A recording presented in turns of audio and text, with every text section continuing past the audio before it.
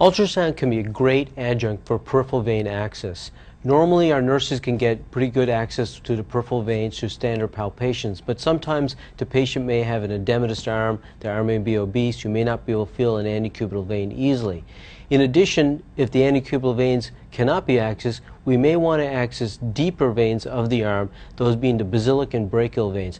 Ultrasound provides great visualization of all of those veins. We're going to go ahead and choose the linear array transducer. This is going to allow high frequency imaging to give us really good image quality for superficial structures.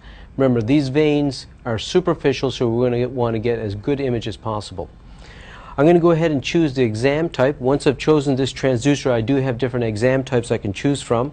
I'm going to use the exam button to choose the venous preset, hit select.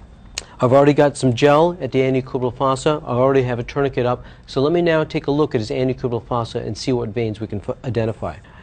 Here we have the transducer marker here. I'm going to put it to the patient's right. Again, it doesn't really matter when we do vascular access if it's to the right or left, as long as the target vein is in the center. First thing I notice is that I can probably decrease my depth a little bit. So I'm going to go ahead and do that. I'm going to turn my gain up a little bit.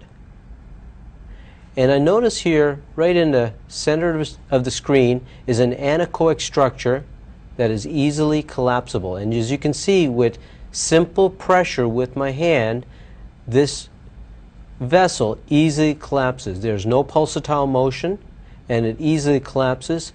It is also quite superficial. If you look at the marks here on the right hand of the screen, this is a 0.5 centimeter mark, this is a 1 centimeter mark.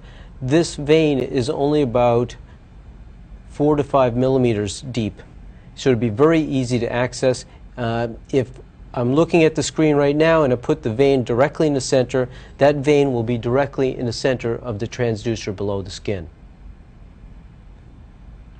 If you cannot find anything in the antecubital veins, you may want to take a look at the deeper veins of the arm. So now let's take a look at the brachial and the basilic veins. I'm going to put a little gel, a little more medial of the elbow, a little bit more proximal. I'm going to scan transversely across the arm. I see a large vein here in the center of the screen, which is collapsible. In fact, I see multiple veins.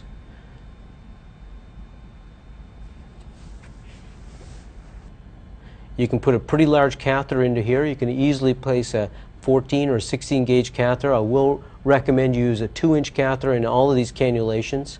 If you use a standard angiocath, you will get a flashback, but unfortunately, most likely the catheter will dislodge. So this is a good vein here. If you look around a little bit more laterally, we can see other veins, and we can see the artery as well. Here in the center of the screen, you see a pulsatile structure which represents the artery. If you're unsure if a very small vessel is arterial or venous, you can put the color flow on, and we see classic color flow profile of an arterial structure. So we're now scanning in the just above the antecubital fossa, a little bit medially. We have a pretty good image here just above the antecubital fossa, a little bit medially, and we see a few structures here I want to point out. We can see an artery here in the center. Again, when I put a little compression on it, you can see pulsatile flow. Adjacent to that, you can see a vessel which easily collapses. This represents a venous structure which could be cannulated, but it doesn't look like it's in a great location because it sits right adjacent to the artery. In addition, on the other side of it is a slightly hypoechoic structure. This represents the nerve.